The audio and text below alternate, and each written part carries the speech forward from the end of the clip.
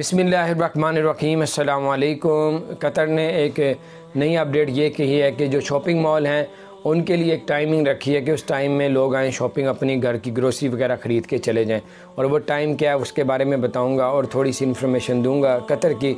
आप हमारे चैनल को सब्सक्राइब करें और बेल आइकन को भी प्रेस कर दें ताकि नई से नई अपडेट्स आप तक इंशाअल्लाह ताला पहुंचती रहेंगी। कतर ने ऐलान किया जितने शॉपिंग मॉल्स हैं जहां पे खाने पीने की दालें, चीनी और इस ग्रोसरी का सामान मिलता है, जारी बात हो घर की ज़रूरत है, उसको ओपन रखा हुआ है। मेडिकल स्टोर को ओपन रखा हुआ है, बाकी सब कुछ उन्होंने फ़िलहाल बंद किया हुआ है।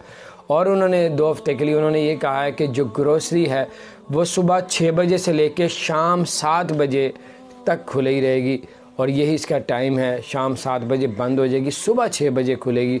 और अगर कोई शाम को 7 बजे के बाद भी खोली रखेगा तो उसको भारी जुर्माना किया जाएगा। तो और उसके अलावा आप लोगों ने जो भी शॉपिंग करनी है वो सुबह 6 बजे से लेके शाम 7 बजे तक मास्क पहन के, ग्लव्स पहन के आप लोग अपने घरों से निकले, उसके बगैर ना निकले, क्योंकि वहाँ पे भी तादाद थोड़ी सी बढ़ गई है इस वबा की। और दूसरा जुम्मे का वो कह रहे थे, सुनने में भी आया था, इन्फॉर्मेशन भी यही आ रही थी कि जुम्मा उन्होंने क्या इज्तिमाई जुम्मा अब यानी कि मस्जिदों में इकट्ठे नहीं होंगे। फ़िलहाल जुम्मे का भी उन्होंने मना किया है, घरों में नमाज़ पढ़ें।